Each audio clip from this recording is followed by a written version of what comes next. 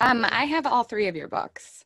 Oh boy! Oh, look at Well, that! I did yeah, indeed. yeah, I do, and I have this one too. So, no, I go big or go home. So, Totally. but yeah, so how I do things is I like to just roll into a conversation, keep it as I'm authentic good and with it. organic as possible. So anything you say can and will be used against you. No problem. Good. Um, I do have a time limitation, just in that I need to wrap up by 2. So. Okay, so 1 hour, we got it. Yep. All right. So first thing first, I noticed something very interesting come across your Twitter feed or your timeline that you posted about that really made me go, wait, what? And it was a redirect on looking at the Netflix movie Cuties. Mm-hmm. And I had seen that you had tagged another doctor in and wanted to advise people that the rumors that are going around right now about it aren't true, and that we're looking at this as an image thing and reacting versus digging into it. So you kind of got a little bit of heat for that and Yeah. name Oh calling. yeah, yeah. And My Twitter's blowing up over that. so can we dig into that and see, I saw the rumors and I saw the Netflix, the hashtag cancel Netflix. I saw all of that. But I really didn't pay much attention to it. Have you Mm-hmm. seen the movie Cuties? Yes. Yes. And read and watched interviews with the producer, talking about her intent in the film. And I think that, for your listeners that, maybe live in a cave and are not aware of this, Cuties is this film that's on Netflix that is about basically the hypersexualization of young girls. And the story is about an 11-year-old girl who wants to be popular. She wants to be part of the cool kids. And she sees that, they dress like MTV videos. Although, I know now it's not really on MTV, and I just say MTV because I'm old. But that, she wants to. She learns to dress and dance and twerk like like the people in hip hop videos and such like that, because that's what these other girls are doing, and that's how she gets to be part of the cool club. And the movie, very intentionally is intended to make you feel uncomfortable realizing how these girls sexualize themselves and then are engaging in, hypersexual kind of provocative sort of behavior and dress. Based on what is in entertainment, what is in social media, etc. And Netflix maybe didn't do a great job in advertising this and marketing this film, because they presented kind of the sexual aspect of it without some of the social criticism that's really embedded. And so people are flipping out over the headline, over the poster of it, over a 2-minute clip from the movie, without understanding the whole context. And I get that. I mean, my book, The Myth of Sex Addiction, I get attacked all day long about it by people who just argue with the title. Yeah. And they've never read the book, they've never listened to my arguments, and they're just arguing that, that I shouldn't say it's a myth. Well, let's talk about it. And so I think what I'm interested in is dialogues and conversations about these issues that go deeper than just our emotional reaction. I think our emotional reactions are valid, but we also have to temper them with some thinking about, facts and context and everything else. And there's this weird panic right now. I say weird panic, but it feels like the 1990s with the satanic ritual abuse movement, when we believed that there were all these satanic secret cults sexually abusing and killing children hidden throughout the United States. And it feels like that now, because now there's all these panics about, well, there's all these pedophiles everywhere. And And, and everything is about pedophiles in the government and this, that, and the other thing is this The QAnon, Hollywood pedophile rings and, right. And yep. QAnon and Pizzagate. And the thing that I say about these issues that surprises people is that, 60% of sexual abuse against children is committed by non-pedophiles. Mm-hmm. That a majority of the children who get sexually abused are abused by people who are not sexually attracted to children, but they are intoxicated, they're high on methamphetamine, they are mentally or cognitively disturbed, they are angry. I see, and I've treated, I've done this treatment now for decades, working with victims and offenders. And, and I see offenders who sexually abuse a child to get back at some adult, say that child's parent. And so it's not about sex, but it is. It's about both. It's anger and sex, and it's power and it's control and it's context and it's grief and it's loss and it's everything else. So I get angry at these people on Twitter who, say that they are trying to protect kids from sexual abuse by banning Netflix. Yeah. Well, I'm sorry, but fuck you. If you really care about kids, then you need to have a deeper conversation about what it takes to protect children, because it's not just about killing or banning pedophiles. That's not going to fix the situation. Right. We have to have conversations with our kids, and we have to educate them better, and we have to provide them with resources so that they can pursue it on their own as well and live it through their own context and their own lens. Yeah, I hear you on that. We've got to reduce the shame. I mean, and one thing I go back to often is, the Netherlands. The Netherlands starts, comprehensive, scientifically based, non-shame based sex education at age 6 and 7.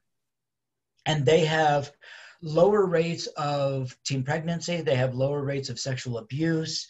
They have lower rates of sexual behavior problems than the United States. Because they're creating an environment where people can talk about sex without fear that they're going to be judged or shamed.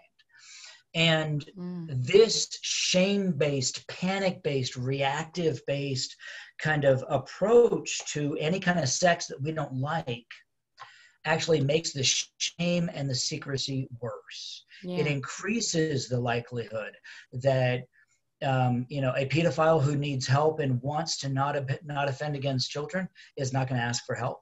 And a kid who gets sexually abused is not going to ask for help or report it, because they're going to be afraid that they're going to be told that it was their fault. Or some kind of moral failing on their end as well. Exactly. Yeah. And I get frustrated. I get upset with these reactive cancel wars because they don't fix anything. No, we just try and remove the obstacle instead of trying to understand why the obstacle grew in the first place. And I agree with you, the shame thing, and don't you think that like what the Netherlands does with their whole model is like, once you start informing a kid about it, and I've noticed this with my kids, they're like, okay. And then they're not interested because you're not keeping it a secret. Because don't we lust after that forbidden fruit? And we want to go for that thing that we've been told is something we shouldn't want. Well, now we want it more. But if we understand it and we can see both the function of it and even the beauty in it, or even the spirituality behind it, it's not something you're feeling like you're lacking that you have to hurry up and fulfill. And now you're like, I know what that's all about. Now it's messy, it's sticky, it's sweaty, it's gross. I can wait.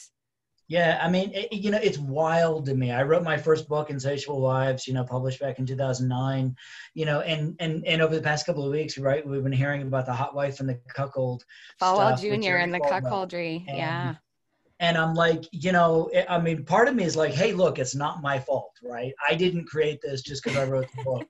But it's extraordinary to me to see how clearly this stuff plays out. I mean, with these communities, these networks that, you know, they idealize and they reify, you know, traditional kind of conservative masculinity views, and you know, and they calcify, you know, these heteronormative, stereotypical gender values, and then they're surprised when this stuff happens with Jerry Falwell Jr. Mm-hmm. You know, stepping outside that, and it is because of all of the energy they're putting to suppressing and controlling that stuff. I mean, it was wild a couple of years ago. I wrote this, maybe it wasn't a couple of years ago, might have been just 6 months or a year ago. But time has no meaning right now, so who can tell? I know. And I wrote this piece about the politics of cuckolding, and I was talking about the fact that, you know, Paul Manafort, Trump's, you know, campaign president, Mm-hmm. is alleged to have been engaging in cuckolding. Roger Stone was big into swinging and cuckolding, and I said, you know, I talked about just the stuff I just said about, you know, how these values really increase the taboo, and the taboo increases the excitement, which increases the allure. What you just said, that spiral. And I had this guy reach out to me who, he said, you know, look, I'm literally a Nazi skinhead. He said, I spend all day in these communities, and it's a huge part of my identity. But he said, I can never tell all of these guys in this community that the thing that gets me off the most is thinking about my girlfriend cheating on me with, you know, an Indian or an African American, because Wow. the taboo of that is just so unbelievably exciting to me. And you know, and we talked about how, you know, he spent so much time and energy fighting to be this thing that he was told he had to be, that it became not only exciting but a release to give up that work, right? To you know, Mm. to stop fighting to try to be this Superman, this super white man who, of course, your wife would never cheat on you, especially with a person of color. Yeah. To give that up Wow. was really powerful in a surprising way for him. That sounds like Um, surrender to the enemy. yeah, Yeah. it's surrender, but it's also this interesting thing, because you surrender to this thing that you've been fighting and been so Mm-hmm. afraid of, and then you find out that it doesn't kill you. Mm. You find out that you can survive it. You find out that this thing that you were so afraid of being weak or cheated on, that the world doesn't end and your Mm. heart doesn't explode. And then you can pick up and walk out the other end and move on with life. Mm. I think, And you know, as I work with people in the BDSM communities, oftentimes, I mean, there's some of that layer in there in terms of submission.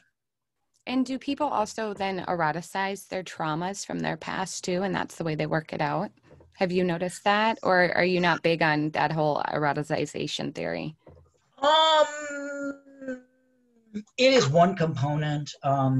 The within the sex therapy and kind of clinical community around this issue, there is definitely some validity to this idea that people sometimes use, you know, sexual behavior, BDSM, fantasy, play, etc., as a way to internalize, integrate, overcome sexual trauma kind of history. And there's a lovely book called Sexual Outsiders by Richard Sproat and David Ortman. David Ortman's a New York psychotherapist who's just an incredible human being. I mean, he's literally one of the best therapists I've ever kind of been around. And that the book is all about that. It's about BDSM and therapy. On the other hand, there is some reservation, because we we don't want traumatized people going out there and trying to, create BDSM kind of activities when they don't know how to do that safely. And it's one of the criticisms I have of the 50 Shades of Grey kind of phenomenon, because it introduced a lot of people to what I call varsity level sex when they're not even ready to play on the JV team. And these are, these are very sophisticated emotional, physical, and sexual kind of interactions that requires a tremendous amount of communication, consent, self-awareness, negotiation to implement safely. And so the caution that I have is that I don't, and I've seen people with trauma who, think that BDSM can be the solution, and they jump in and they're not safe with how they do it, and they get traumatized further. Yeah. Do you also think that a lot of people probably dabble in BDSM thinking it's solely just about sex, when it seems to be, from what I've read, so much more than just sex, and sometimes doesn't even include sex?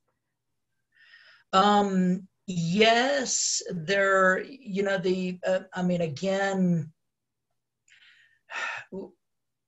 we're learning a lot about BDSM and those interests.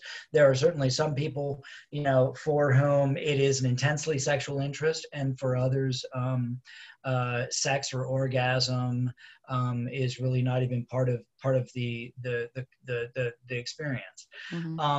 I believe in a big tent approach, in that I want people to be able to have both, and be accepted. Sometimes it's funny because especially within sexual communities, there's still a lot of shaming that goes on. Even though, most people in sexual sub-communities, alternative sexual communities, have experienced, shame for their sexuality, they then turn around and shame other people. We're always kicking the person on the ladder that's lower than us. And so like polyamory people shame swingers for just being about casual sex and not being about love. Swingers shame couples because the wife is having sex and the husband isn't. People in BDSM oftentimes will shame other people within BDSM for not doing it right. The right and the wrong way to do it. Yeah. And so again, I hate that they called the book 50 Shades of Grey, because it really is all about the gray zone. As a therapist, I don't know if you're like me, but I live in the gray zone. With my patients, let's move beyond good and bad. Let's move beyond right and wrong. Let's move beyond black and white. And let's talk about the values and principles that we want to pursue to be healthy and to take care of ourselves, because that's how we navigate all of this very complex gray zone. Right. And then does it feel good too? I mean, that's what I want to know. I'll try it if it feels good. Sure. And if it feels good, I might want to do it again. I think that's the thing we leave behind. We're so caught up in the morality of it and what we've been told, especially when you come from a Christian community. It's like what is and is not acceptable to God, but it's like, well, pleasure is acceptable to God. And so long as all people involved are consenting to the pleasure of it, that's supposed to be a part of it. But we mistrust pleasure. Yeah. And it's easy to blame that on, Christian kind of Puritanism.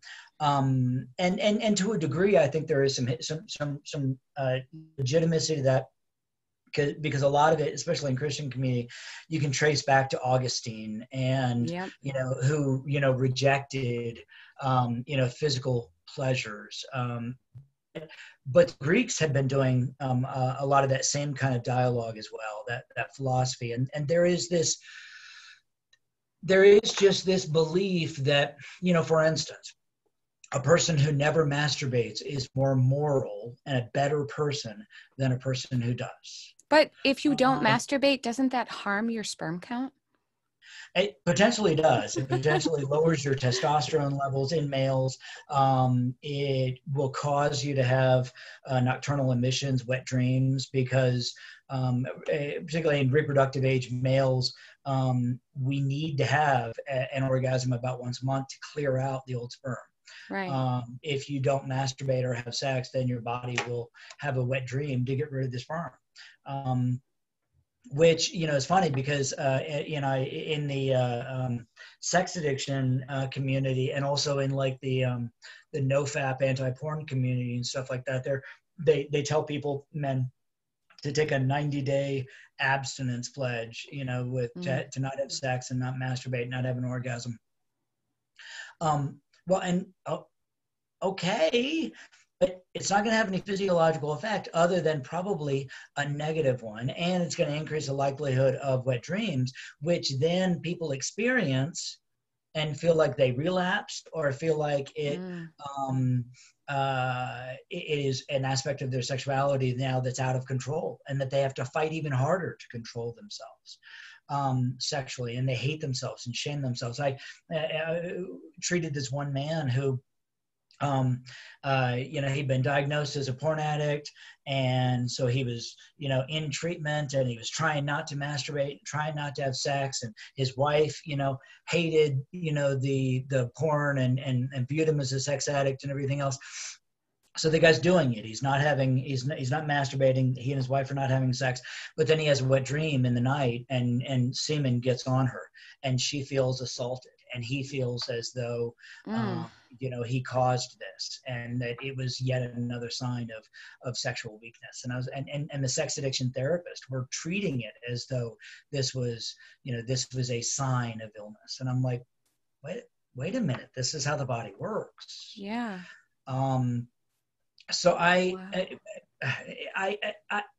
I think we need to temper all of this stuff. And I think that spending time thinking about your sexuality and wanting to consciously integrate and incorporate your sexuality and into your life and identity is a very positive and healthy thing. And so I think that people in the NoFap community, for instance, there may be aspects to what they're doing that is healthy, because they're thinking about what kind of life they want and how they want sexuality to be a part of that life. And that is a very powerful, important, valuable kind of conversation to have with yourself without the shame, because the shame comes from, again, that this view that pleasure and enjoying pleasure somehow makes you weak, somehow makes you vulnerable, makes you able to be manipulated or controlled, somehow makes you evil. Yeah. And that's the stuff that I like to unpack in therapy with people, in terms of trying to understand, well, what is it about masturbation? What is it about this kind of sexual behavior that you really want to engage in, that you feel so badly about? Where's the bad coming from? Let's unpack that. Yeah. Well, it's and for Christianity, it's the separation of the body and the spirit, and somehow that must mean one is higher, one is lower, one is good, one is bad. And we That's right. separated ourselves instead of integrating ourselves. And, you know, you brought up something curious too, is that we should be examining our sexuality. And one of the things that kind of struck me within the last, I'd say 2 years, is I thought, no one ever asks us if we want are accepting of what we are supposed to be attracted to. Like, we never asked those questions growing up. And it always frustrated me, you know, like, well, you just assume I like boys. But what if I did like girls? And we don't ever ask that question of ourselves. I mean, in my own relationship with my husband, we've been going, well, are we actually telling the truth if we say we're heterosexual? How do we know? You know, have you ever been with a man, honey? No. Well, I've never been with a woman, so how do I know? I'm heterosexual? How do I not know? You know what I mean? We don't ask these questions and we just go, okay, stamp, I'm straight, go with it. Not going to question it. But we should question our sexuality. And we should also recognize that, I don't know, I've seen this with even just my own children. I don't want to say it's fluid, but in a way I do want to say it's fluid, because I think people change their mind. Like one of my friends in high school, she was straight as an arrow, all about the boys, the varsity boys, the athletic boys. She got to college and she was like, and then I changed my mind.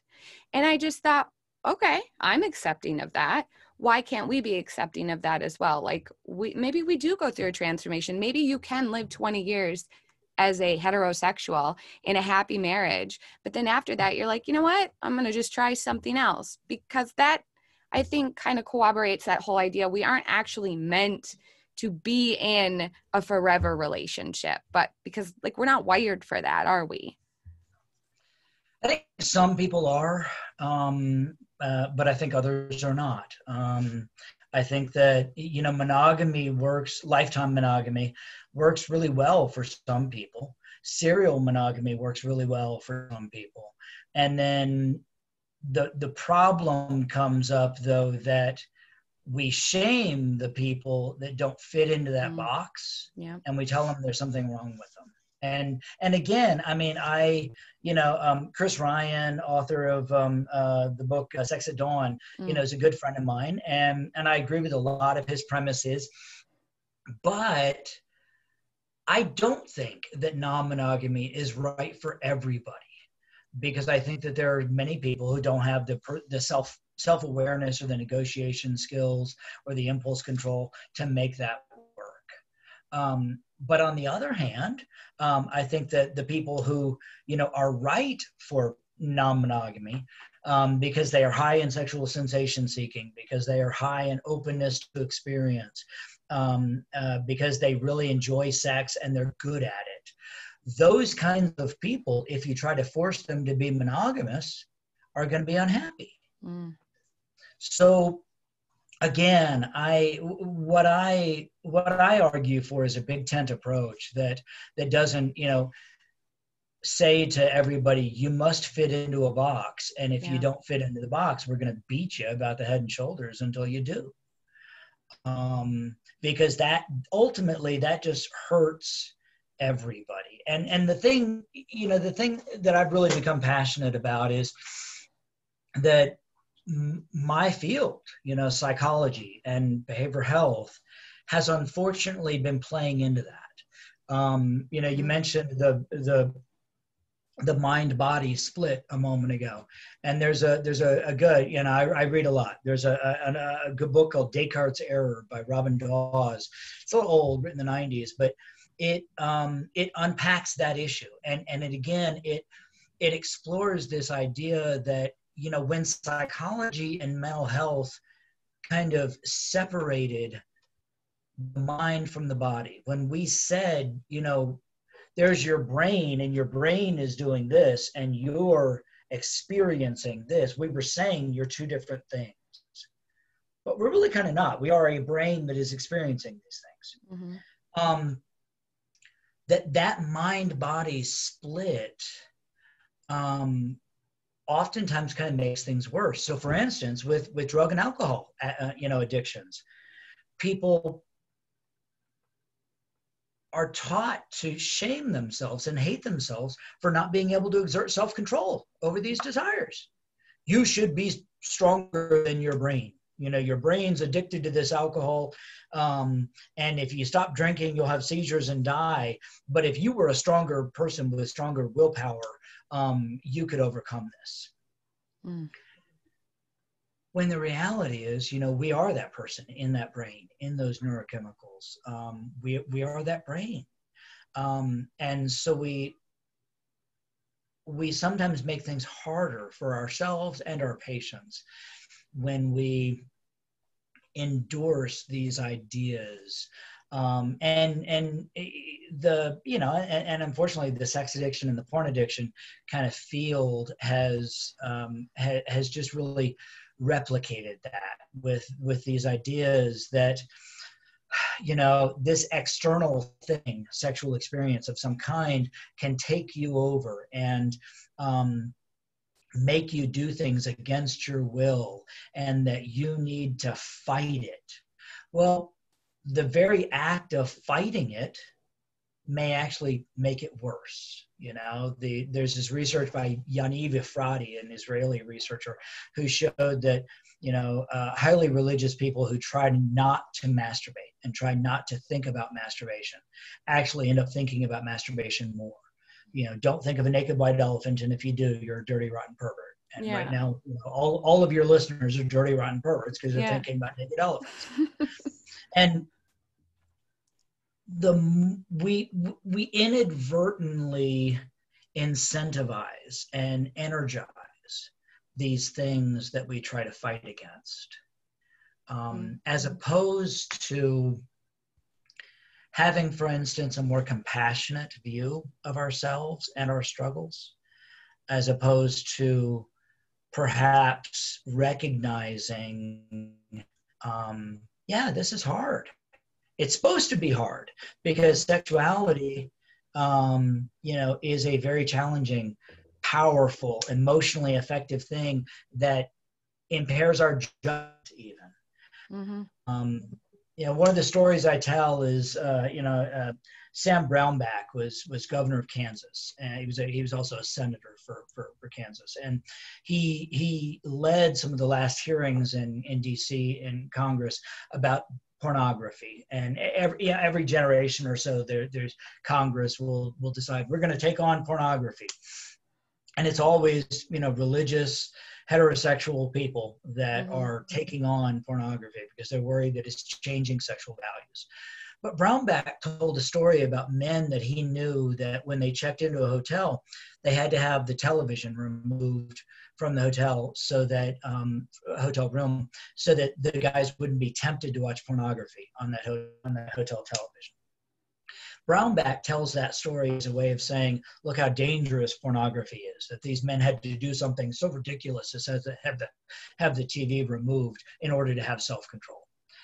I tell that same story to my patients, and I say, look how fucking smart these guys are. That they know that there's a chance in the middle of the night tonight, I could be lonely and tired and horny, and I'm away from my family. And I might be tempted to engage in a behavior that I would regret in the morning. And so instead of hating themselves and shaming themselves for feeling that vulnerability and that temptation, they make a decision earlier in the day when they're not horny, they're not tired.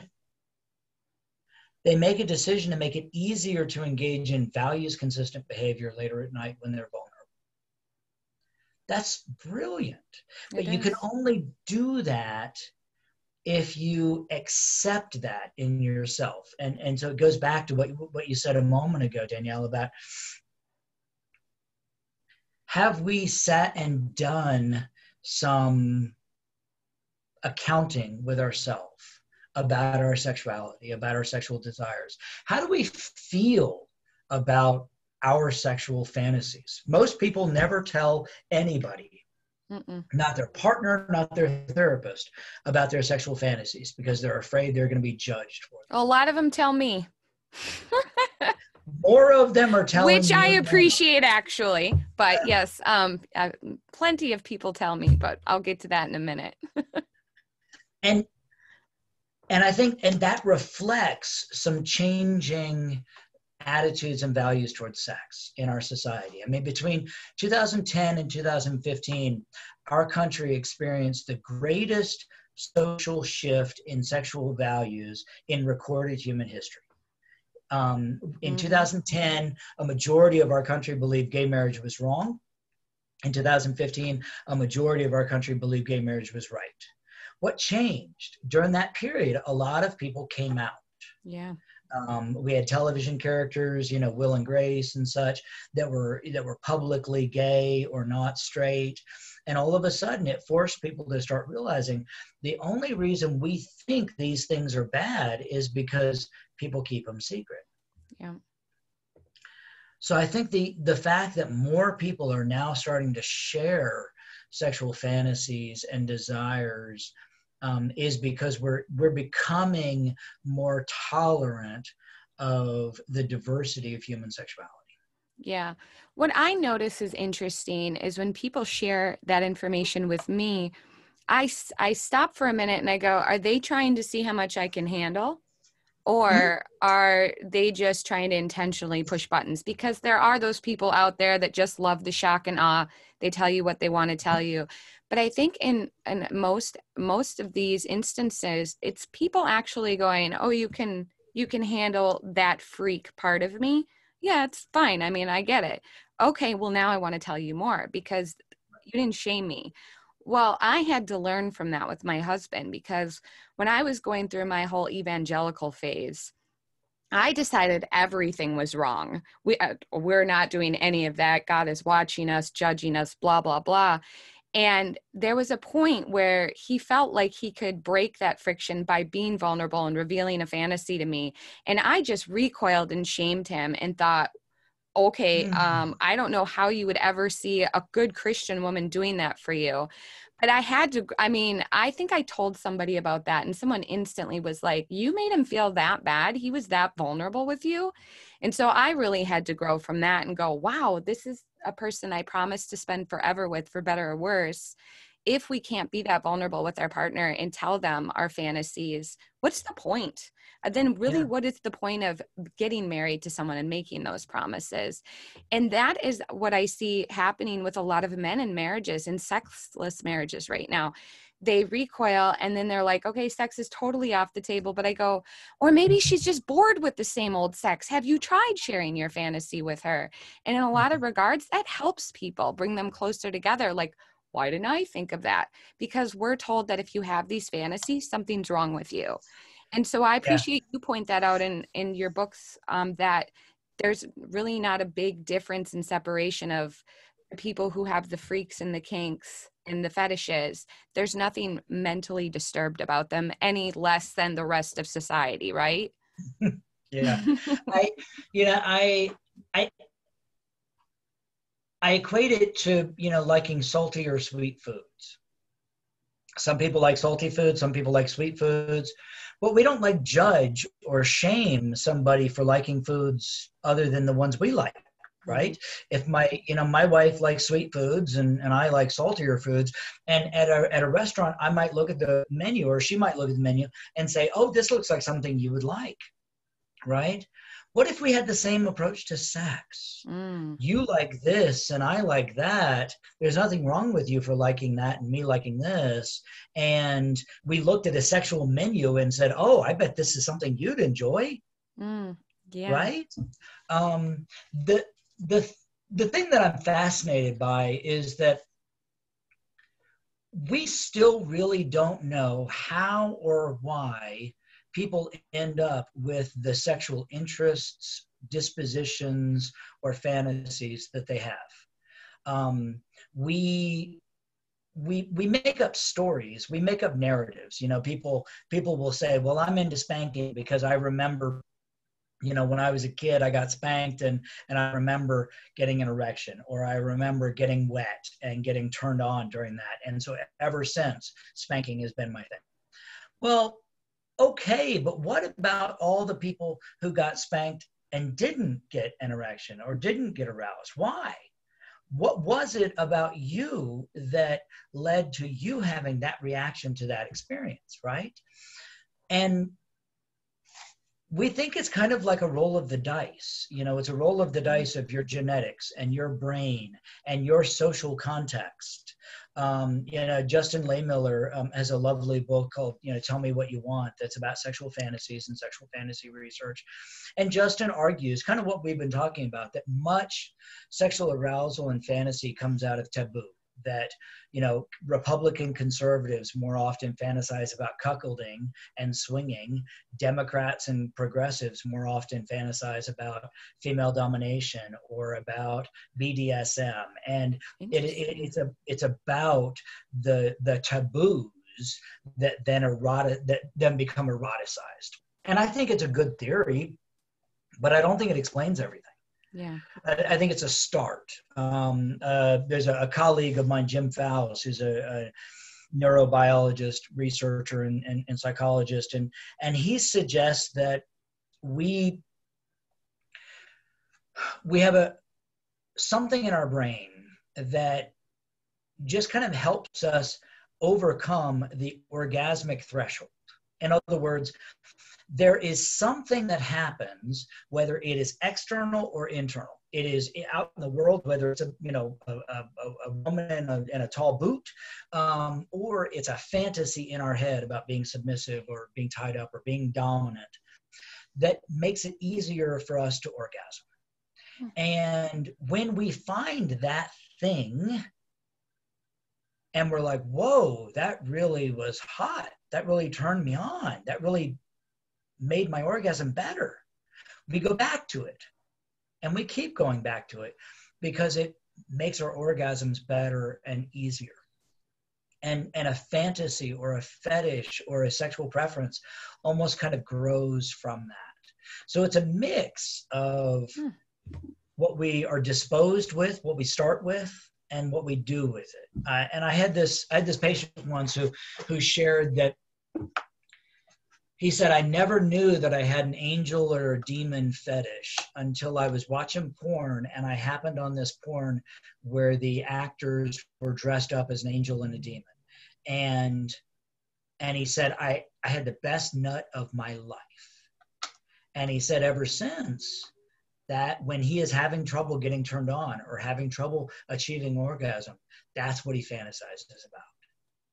That's interesting. So it could be we haven't even discovered what our fetishes and fantasies are yet. I mean, we might need to just wait until we happen upon something and we're like, oh, that's kind of interesting. Yeah, there's this funny meme online, and it's a little cartoon of somebody looking at porn on the computer, and his thought bubble says, "Oh my God, that's gross." There are people that are into that, and then they shows him watching it, and then he goes, "Oh my God, I'm into it."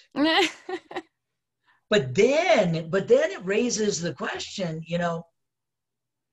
are there things that we might be into that don't exist yet? And that would suck. What if you were made to have a fetish for a certain kind of alien, but we haven't encountered those aliens, and you never get to have that, that really powerful experience, right? So that's where my brain goes sometimes, in terms of just trying to unpack and conceptualize and integrate all of this really remarkable complexity of human sexuality and humanity and what we do with it. That's awesome. That's awesome. Well, I want to be respectful of your time. So just to kind of end here, what's next for you? You got a new book coming out? No, not right now. I wrote 3 books. I always wanted to Didn't write I do enough for you people? No. No, right. Writing books is interesting. I mean, it's an amazing experience. You learn so much about yourself, and you learn so much about a subject to be able to write a book about. And it helps you. It's helped me professionally. It has, given me a lot of credibility and a lot of ability to impact kind of larger conversations. But I don't know. I don't know if I'll write another book. I sometimes it's like an addiction, right? You feel the need to, and you have to write the book to get it out. Yeah. But I'm doing, interestingly, I'm doing a lot of forensic work right now. Really? And it's not something I'm super public about, but because, their publicity and media doesn't necessarily help you, right? But I've been doing a whole lot of forensic consulting around sexuality issues. And so testifying as an expert witness in cases related to sexual crimes, issues of BDSM, Interestingly, there have been a number of cases of celebrities filing insurance claims, claiming sex addiction as a disease or an illness that, resulted in these financial losses. And then the insurance companies are hiring me to come in and evaluate the situation and say whether this was kind of a legitimate, loss, a medical loss or not. Can somebody really claim that I was so aroused I wasn't? Now that I'm asking the question, yeah, they probably could, because that's when my husband gets me to try new stuff. I'm already aroused. And I think I've read in a book that it's actually plausible, right? So if you're aroused, you can be a little convinced or persuade to do something you wouldn't normally do. Yeah, so Dan Ariely is a neuroeconomist at Stanford, and did this really remarkable research where he sent laptops wrapped up in plastic. Plastic's important. Home with college students, and he had college students watch pornography on the computer. But before they watched the pornography, they would answer questions. Would you do this? Would you do sex? Somebody you don't know, sex with somebody you don't like, without a condom? Would you spank somebody or be spanked? Then has them watch pornography on the computer and masturbate, hence the plastic. While they're watching the porn and jerking off, the computer will freeze and one of those questions pops up and you have to answer it to make the porn come back. And what they found was that, yeah, when we are turned on, we're more likely to say we would have sex with somebody we don't know, or sex with somebody we don't like, or sex without a condom. That's how sex works. That is normal for sexuality to affect our judgment. But it doesn't take away our self-control, because self-identified sex addicts, when they have actually done testing on them, they're not more impulsive. They don't have any greater or worse difficulties exerting self-control over sexuality or any other aspect of their life. So sex addicts actually don't have more sex than anybody else. They feel worse about the sex they have. And the reason that they're identifying as a sex addict is because of that feeling worse. And that's about the values conflict. But can people claim that, sexuality, sex addiction led to them making really bad choices? Yeah, they do. And in fact, there are cases, and I've written about this, I have an academic article about it. There are cases of people, claiming sex addiction was why they raped somebody. That, is in fact very, very common for people to claim that porn addiction is why they got caught watching child pornography. But watching child pornography is a hallmark indicator of pedophilia, not sex addiction. And there is that idea, there's this embedded idea that pornography or sexuality in general is a slippery slope coded in KY, where you start looking at, Playboy at the top, or you start with normal sexuality, and then you slide down this slippery slope and you're engaging in taboo, criminal, sexually assaultive kind of behaviors. The reality is that's not the case. No. Most people's sexuality is very, very boring. In fact, most people fantasize and think about the same kind of thing over and over and over again. They may watch the same kind of porn with different people over and over and over again. They find what works for them, and that's what they gravitate towards.